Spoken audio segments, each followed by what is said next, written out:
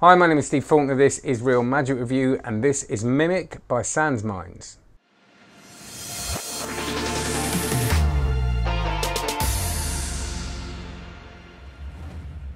But before I talk about the stuff you actually want me to talk about, please can you like, and please can you subscribe to my channel, and please can you hit the little bell icon, because that gives you notifications for when I post stuff, and sometimes it's not reviews, it's vlogs and things like that and discussions.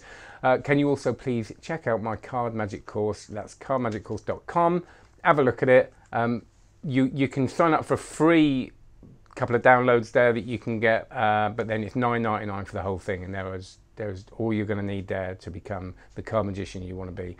Great compliment to all the books you've got, all the DVDs, and it really goes into depth on those moves. That'll make you a superb magician. So here we go with the review. You got the card in your head, all right? Yeah. And I genuinely haven't seen it. Okay. But why didn't I? I should have been like a bit higher. All right, Lorna, is it a red card? Yeah. I'm going to show you one card that's risen to the top of the pack, all right? Is that it? No. No, I didn't say it was, did I? You said it could be. Yeah, it was meant to be. All right, we'll try something else. Watch. I'm going to rip. The reason I'm ripping it, by the way, it's almost like a fingerprint now. Right? If that matches that, you know it's... And actually, what I'll do is I'll put this nice and safe. Can you put your hand out like that for me? All right, and look, this matches, all right? Watch. Your card was the what? The ace. Ace, yeah. Watch. 1, 2, 3. It just goes straight through. Oh my god, that's so weird.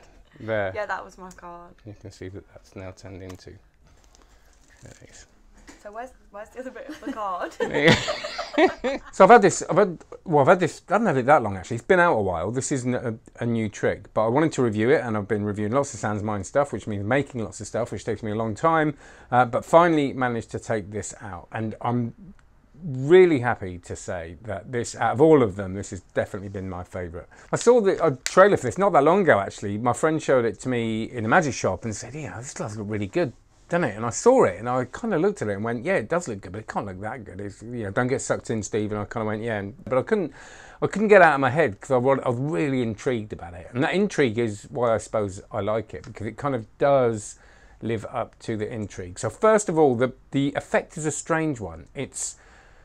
Which again is why I like it and why some people might not. It's a kind of corner melting through a card onto another card, but it's a kind of sucker trick if you get it wrong, and then look, you'll see it. I'll show you, but rather than me try and struggle through trying to explain it. But it is interesting because when you're doing it, you kind of have to think about what you're trying to achieve, and then you realize it doesn't matter because it's so visual. It's such a kind of which I think SansMinds are very good at. Whether you like the process or not is a different thing, but it's again another one that makes people go oh, and really kind of get that little gut punch, which I have witnessed 3 times today, and it just goes straight through.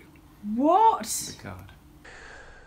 So good things are, well, let's all talk about everybody wants to talk about the process, don't they? The making it. What's this like in comparison? And I've had nightmares with it. I've sat there for hours, struggling and not having the right thing. And then, so first of all, I will say and by the way, sorry, it's a bit noisy. It's so hot in my office. It's like a sauna because as soon as it gets cold outside, they whack it up. So there's a bit of noise outside. But it's not bad. It says 15 minutes and it wasn't that far off actually. You get basically one thing in here. It's quite nice to open it and not get like loads of bits of paper and cardboard and stuff. So you get one thing and that's makes you feel like, oh yeah, this isn't going to take long. And then it takes you a bit longer than you think because you've got to make a couple more of the things. And also I will say it took me a little bit longer than I thought. So I was feeling quite positive about it first and I thought, oh, I don't really get it. How's it? But it's really not a problem. You're not going to need much else. All you're going to need is a bit of double-sided stake, an X-Acto knife, of course, and the double-sided tape. And what else? Did I use anything else? I think that was pretty much it. Yeah. So I've actually shut the window, so I'm going to start sweating in a minute, but never mind. So the other thing you'll need is a dupe. I don't know, I'm giving away too much, am I, there?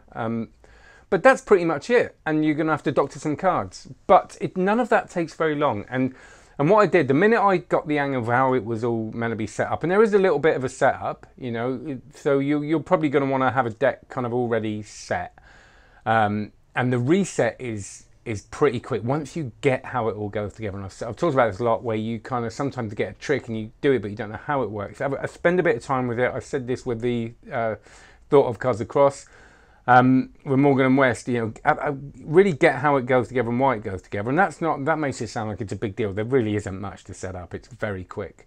And what happens is, once you get it, you do the trick, walk around, go, and then you can reset for the next one if you've prepped a few cards, and that prep is very, very minimal. So really not a bad process at all. And the connection between the time you spend and how good the effect is very important, isn't it? Because sometimes you spend a lot of time doing something and go, nah, it's all right. But this is the other way around. It's not that much time, and the effect is, like I said, my favorite one. So good and bad. Good is it's original, or well, some of you may be looking at it and going, no, I've seen a similar thing, and that's absolutely fine. But to me, it was original. I looked at it and went, wow, that looks really unique. It kind of made me laugh because it was so ridiculous. It uses an illusion that I kind of couldn't stop looking at once I knew. It's quite good fun, isn't it? When you're making something and then you go, oh, right. And it really made me chuckle, and I really, really like it. And you do look at it and go, I'll tell you what it reminded me of. The first time I ever did the joke, and Noel Britton does this brilliantly in his show, when you pretend that there's a bit of wallpaper peeled off. And you can also do it on the back of a playing card. You know, you get like a diamond of paper, wet one bit of it, fold one bit over it. It looks like someone's, it looks brilliant. It kind of reminded me a little, it's not the same thing, but it reminded me a little bit of that when you look at it and go, God, once you have that paradigm shift of seeing something, you can't unsee it. And then you get the thing of going, oh, now I've seen it, I can't unsee it. Am I going to get away with it? And you totally do. Whether it takes time or not, it's also quite easy. Okay, that's important. It might be quick, but you don't have to have any skill. The angles are interesting. There's two versions of this, which I should have said at the beginning.